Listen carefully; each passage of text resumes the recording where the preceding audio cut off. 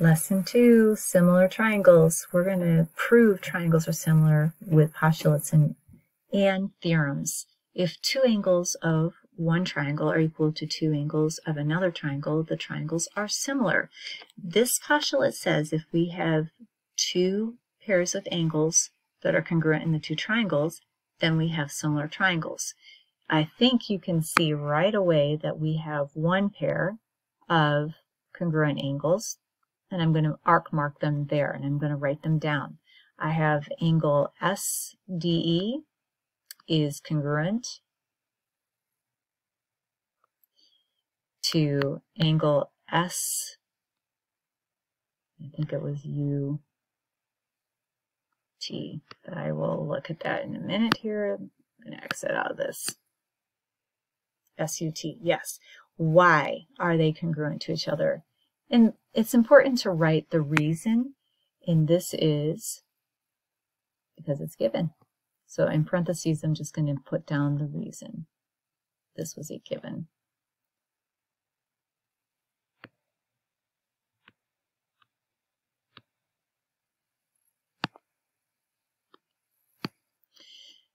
So that's one pair.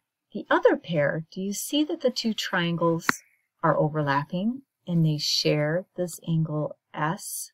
So here's the smaller triangle, and I'm going to highlight it in a different color, bigger one, and they share this angle S. Put the two arc marks. So angle S is congruent to angle S, and that's called the reflexive property. So we're going to put that in parentheses. The reason why I said that, geometry says that an angle is equal to itself. A side is equal to itself. It seems pretty self-explanatory, but we are going to write that down. That is the property that says an angle is equal to itself.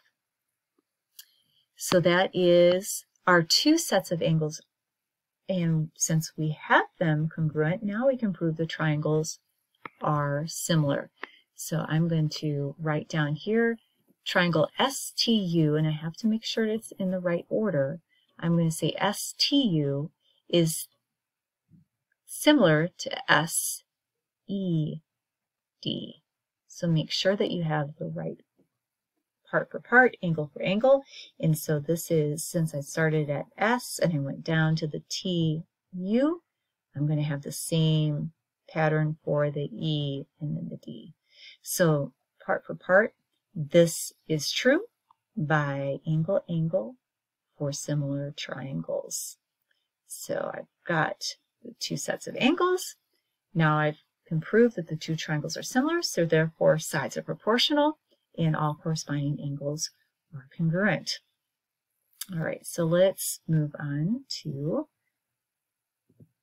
side, side, side. If three sides of one triangle are proportional to three corresponding sides of another triangle, then the triangles are similar. So for this one, we are going to want to have the three triangles or the three sides to be corresponding or proportional. So I'm going to highlight the colors here. I'm going to choose the smallest sides and compare them. So I'm going to write them. If I want to see that they're proportional, I'm going to have to see if they reduce to the same scale factor, all three sides. So I'm going to highlight that was the smallest side. I'm going to go with the larger side now. So 15 and 5. Let's compare 15 to 5. And then my last pair would be the middle size. I'm going to go to 12 and compare that to the 4. So does the 12 divided by 4 reduce to the same scale factor? And yes, they all reduce to 3/1. So the scale factor is 3/1. That means the sides are proportional. And I have similar triangles. So the sides are proportional, and now let's write down, since we have all three sides are proportional, then by side, side, side, triangle ACT. So I'm going to make sure I have ACT. Where do I need to start? You need to start at the L, go up to the K, and over the L. So make sure that you have the order. Triangle L, K, J. Why are they similar? By side, side, side for similar triangles. So I'm going to put that here, side, side, side for similar triangles. All right, so let's keep moving on. Side angle side. If an angle of one triangle is congruent to the corresponding angle of another triangle, and the lengths of the sides, including these angles, are in proportion, the triangles are similar. So this is the side angle side theorem. To prove triangles are similar, we can prove or show that two corresponding sides, pairs of sides, are proportional and the included angle is congruent. So I'm going to look at this included angle. What I mean is that this side, and I think it's going to get bigger here, this is the angles pair that is included in between the two sides that we're going to prove that they are proportional. So this is called the included angle. In other words, the sides make the angle. So these angles, I'm going to put this here, angle BEC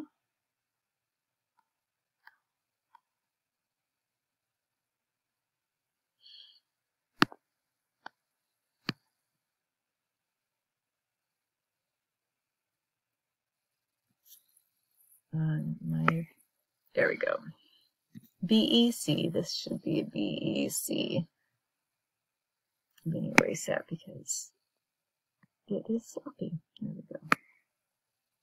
Angle BEC is congruent to,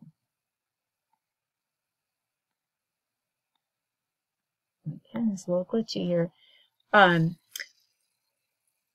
BEC congruent to GEF, angle GEF. Why? Do you remember what those are called? Those are, there we go, GEF. What are those called? Those are vertical angles. So we know vertical angles are congruent.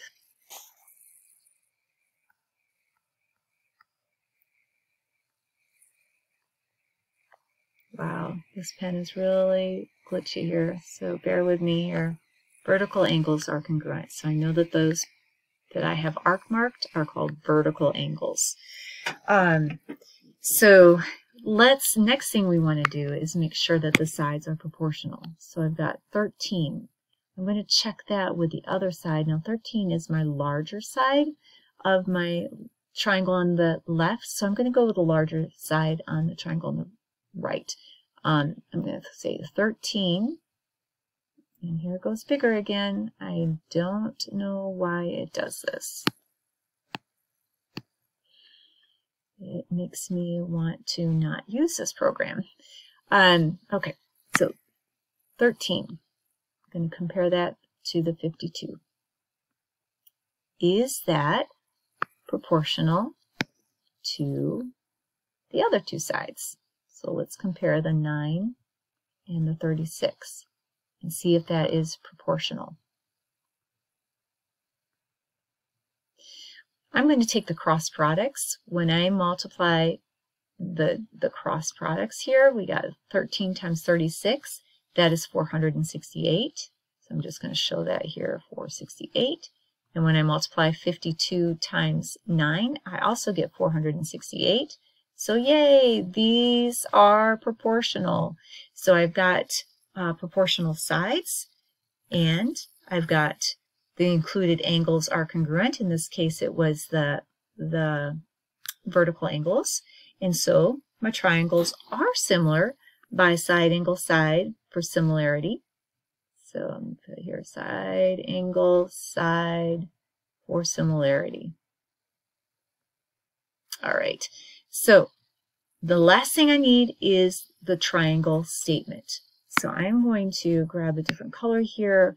If I've already started with EFG. So let me put here EFG is starting at E, going towards the F, which is the larger side, and down to the G. So what would the other triangle have to be? If you said E, starting at the E, but I want the larger side, I want to go to the C and up to the B. So E, C, B would be the correct triangle statement. Look down below here. This is a non-example. I wanted to show you this because the 45 degrees, yeah, they're both congruent angles, but they're not included angles. The one on the right, the 20 and the 15 make the 45, but not the angle E does not created by the 9 and the 12. So this is not an included angle. So that's why we said it's not a non-example. All right, let's move on to our last statement here. We've got proof. A logical statement that shows a statement is true. And a two-column proof has listed statements and corresponding reasons that prove an argument in a logical manner. And I just want you to take a look at the two-column proof that I had shown. That is how you can write the statements on the left, reasons on the right. And notice I have the pair of angles in the, that are congruent, and I say why they're congruent. And we said it was given. Angle S is congruent to us, reflexive property, and then we finally said, therefore, the triangles are similar by angle similarity. So that is a style that we can prove. And thanks so much, and we will see you soon.